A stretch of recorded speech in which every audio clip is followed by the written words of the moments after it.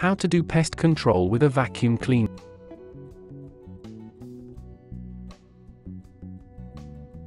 If you own a vacuum, you can become your own pest controller for the pennies it takes to run your vacuum, with the advantage that this is a non-toxic method for removing pests from your home. Your vacuum is the secret to removing and breaking the ongoing cycle of spider and insect populations in the house. Here are a few pest-by-pest tips.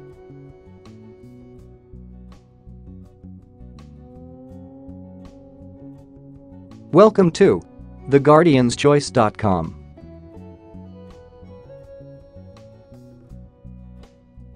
How to do pest control with a vacuum cleaner.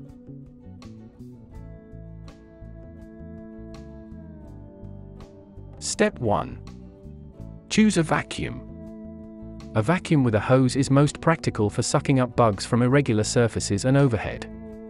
A vacuum with a rotating brush is most effective at removing bugs and, more importantly, scraps upon which they feed, from carpets.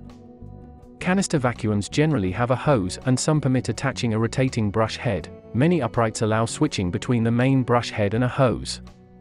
A HEPA filter greatly reduces airborne particulate count and can be good for allergies, but replacements are not cheap. Simple bagless vacuums clog expensive filters quickly. Disposable bags, which are cheap, or vortex-style dirt separators extend their useful life. A vacuum with a long hose and extension tubes is best for hard-to-reach areas. Step 2. Configure the vacuum. Since the vacuum is your way to kill the bugs, be sure to configure it to maximum power. There is usually a knob for vacuum suction power. Turning on the vacuum should be easy. You will need to either click the foot pedal or turn the switch to on position.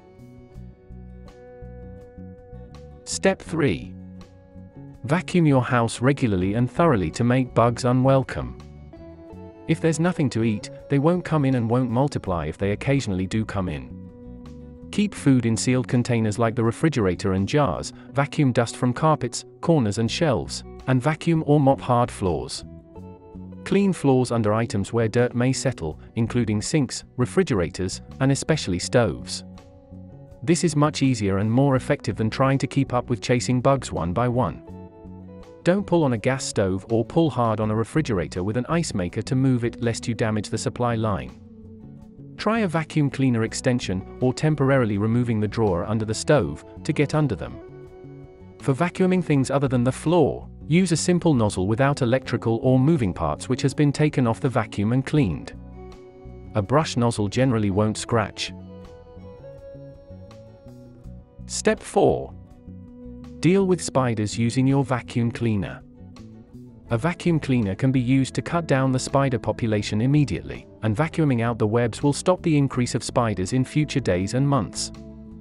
In removing a spider web, you remove the spider's home, the nursery for future baby spiders, and the spider's grocery store. On occasion the spider web itself is actually consumed by the spider. This is a pretty big deal since one of those egg sacs can have 300 little baby spiders in it. While most never make it to maturity, imagine roughly half becoming egg-laying females.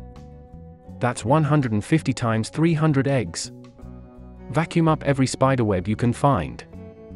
By removing the web, you're removing all the comforts that the spider needs to survive and repopulate. Use an extended vacuum end of a canister vacuum cleaner to reach high places. A handheld vacuum is useful for the nooks and crannies where spiders tend to hide. Step 5. Deal with Indian meal moths and other pantry pests.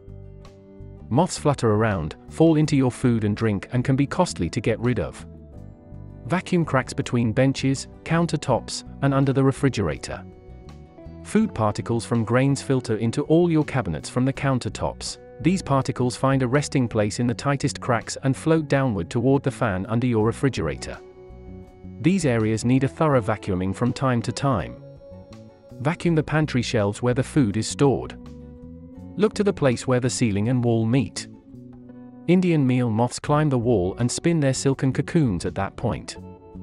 At first glance, they may look like spider webs, but webs or cocoons get that vacuum out and suck them away. Dispose of the vacuum bag or contents outside in the trash can so that the pests are not reintroduced into the house. Step 6. Vacuum where your pets are fed. If you feed your pets inside, keep in mind that a major source of pantry pests is dry pet food and bird feed. Be sure to vacuum pet feeding areas and pet food storage areas often. Step 7. Fight cockroaches with your vacuum. There are several types of cockroaches that may like your home. The first cockroach gets there through various means, flying through open windows, walking in the door, but the most notorious, the German cockroach, has to be transported via your grocery bag, the cute little dresser from the garage sale, or even in that sugar you borrowed from the neighbors. As a general rule, cockroaches lay about 30 eggs in what is called an 𝒍𝒂𝒏𝒏𝒆 or egg purse. Upon nearing maturity, these are dropped anywhere the roach might be. Due to airborne particulates from the cockroach fecal matter, the cockroach exoskeleton, and various body parts left behind, cockroaches can be a direct cause of respiratory ailments. A non-HEPA vacuum may exacerbate the problem, so only use a vacuum with a HEPA filter.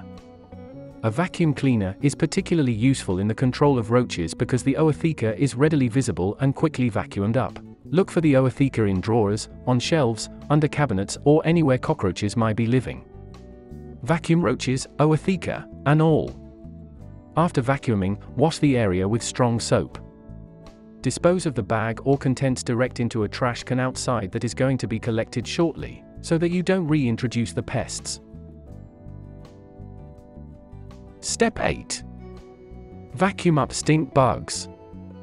If you've had an invasion of stink bugs in your home, the vacuum is a great way to collect them quickly without getting the stench all over you from accidental squashing. Simply vacuum them up from wherever they're resting, usually walls and windows, and dispose of appropriately. Stink bugs can also be vacuumed off exterior walls if your vacuum cleaner extends that far. Other bugs you can remove this way include western conifer seed bug and the box elder bug.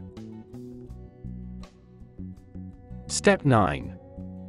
Remove dust mites from your mattress using the vacuum cleaner. Vacuum the mattresses and pillows of all beds in the home to reduce the dust mite population. Dispose of the vacuum cleaner contents properly, in a sealed container. Step 10. Vacuum carpets thoroughly to remove fleas. Be sure to vacuum under furniture as well as on the open carpet. You might also wish to add flea powder to the vacuum cleaner bag or on the carpet if this won't cause problems for your cleaner. Dispose of properly. Step 11. Vacuum away silverfish. Silverfish like damp conditions, so tend to be found in the kitchen and bathroom areas. Use the vacuum cleaner to remove food particles and silverfish eggs. Step 12. Remove ladybugs from your home. Ladybugs can congregate in steps large enough to infest your home over the winter break. While they're beneficial insects in the garden, disturbed ladybugs can emit a bad odor and can cause allergic reactions in susceptible people. If you're experiencing a problem with them, vacuuming them up in a fresh bag or vacuum container, and then depositing them somewhere far away in the garden can be one way of getting them out of the house, and back into being beneficial in the garden. After vacuuming, place cloves in windowsills and anywhere else there are cracks that they might be attracted back to. You can also try wiping down with clove oil diluted with some water. Step 13. Vacuum up the slow-moving cluster fly. These flies tend to infest homes around August through to October and tend to cluster on high ceilings. Step 14.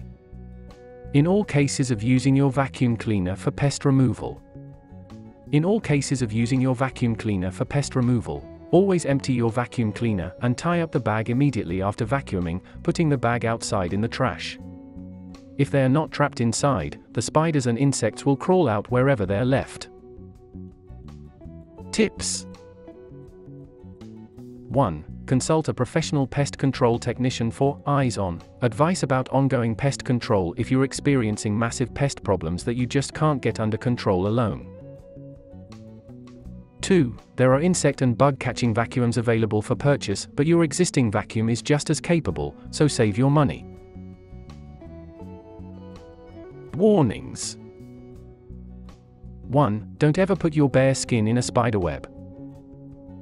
2. 2. Always wear gloves if there is a possibility of spider or insect bites.